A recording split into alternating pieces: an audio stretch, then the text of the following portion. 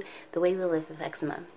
Today is part 3 out of a 4-part series I'm doing on eczema and love, and today we're focusing on the love of friends. Friendship. Wow, that is so important. God, I don't know where I'd be today without friends. Man, I am so lucky. I feel so lucky to have had some really cool, nerdy friends growing up who didn't have eczema, but they liked my personality and they just accepted me despite my skin. When being friends with someone with eczema, it is so appreciated to be in the company of people who can accept you despite how you look, to be around people who have empathy for you. That's what I found, that the people who did remain in my life as friends were just people who could see past my skin. And I feel like for the earlier part of my life, probably before the age of 20, I just felt like closer to my friends because they instinctively knew how to support me and just not constantly mention my skin the way my family did. That's just so awesome to have friendship in your life and know that if you have eczema, you can totally have friends. In the end, we're all just people. Luckily, there are many kind humans in this world who can feel for you. I mean, people with acne have friends and they live their lives. They also go through self-conscious moments like we do. I feel like the way eczema is seen is because it's more mysterious and there's not as much known about it in a very solid, systematic way. And a lot of people are just like, oh, there's this mysterious condition and it looks like third-degree burns and, poor person, or like, oh, they might be contagious. And let's just put that to rest. Let's just kill that myth because eczema is totally not contagious. I think from my experience, I find it to be more of a result of a weakened immune system, which is very individual and does not necessarily relate to an infection unless you get a staph infection as a secondary issue. But eczema itself is not contagious, so you don't have to worry about that. It's really important to have friends. When I was growing up, I didn't really know too many other people with eczema. I might have known 2 people, one person in high school and one person in college, who ever had eczema, and then there was me.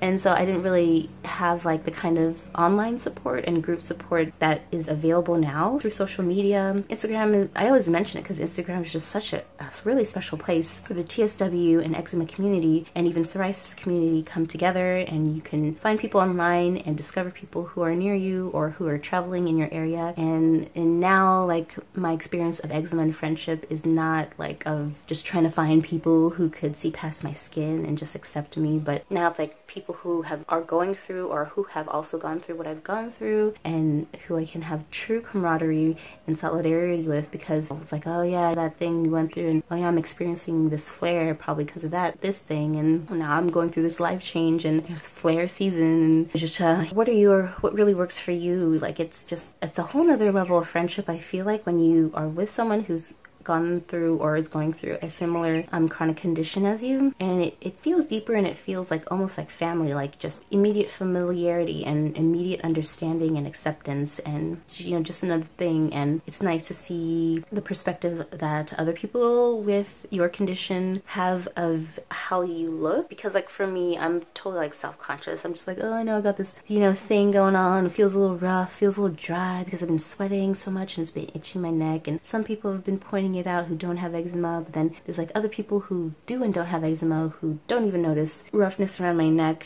even in person. I'm just thank you. So it's nice. And in having a trial that you go through and having a really difficult thing that you go through, it's painful, but it's amazing how it can be an opportunity for you to find these other people who are going through what you're going through and just have a deeper connection and a much more immediate and deeper friendship than you would have with just anybody else who doesn't have it and doesn't know what you're going through. And so friendship is super important, and having friends with or without eczema in your life, whether or not you've figured yourself out or whether or not you've experienced healing, is just so important to keep your morale up and try, even if it's just online, try to reach out to people, because to completely isolate yourself and be a total hermit, hide in your cave or your bed all day and not have any kind of socialization to bring you back into the outside world can be very devastating. And I have read a couple of stories of suicide from people who had eczema because they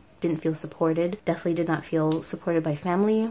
Too afraid to socialize. Just seemed like they kept to themselves, and the itching got to them so much that it just didn't feel like we're living anymore. And so other people can be your lifeline, while there's certain other people who could just be really annoying and people who try to preach to you and give you advice and all kinds of stuff. Don't understand what you're going through. There are good people in this world who are worth looking for, finding, who can just keep you going. And just the fact that there are so many people with eczema, psoriasis, and whatnot who continue to live and continue to fight and do experience relief after that is just like so hopeful, and it makes seeing the light at the end of the tunnel so much more real. It's just so important to have that, and it's amazing. Like for someone like me who, I feel like I'm in total control of my skin. It does not worry me at all, even if I'm going through a flare. Even though my neck's like kind of darker, kind of drier, kind of rougher, like, yeah, you know, whatever. Like, it's all good. And for me, I see other people who have it worse than I do now, but I've been where they've been. I so appreciate those people for sharing their stories, because for me, I just hit it all the time and it was not easy. For me, I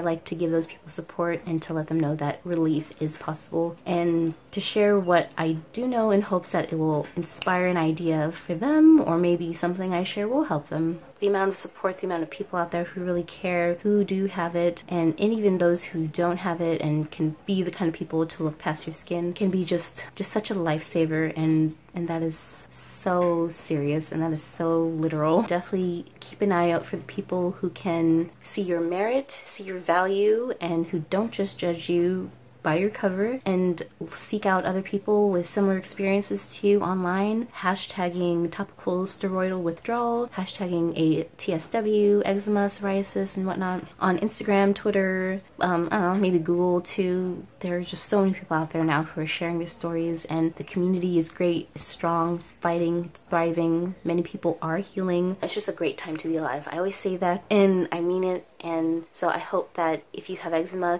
definitely feel free to connect with me. I love to hear other people's stories. I like to see what other people are going through. If it's something I can relate to, I'll try to share, you know, some words of experience in hopes that they will be helpful. And just know that you're absolutely not alone, especially right now. You are so in good company in today's world, with social media, with community. So I hope this has been helpful and encouraging for you. I hope you will seek out more people in this community and have good laughs and joke around about the things that we go through, because we all know the pain, and it's not one that anyone has to bear the burden of alone. Thank you, and I will see you next week for my final video of this Eczema and Love series on lovers, dating, and relationships. Thank you, and I'll see you then. Bye.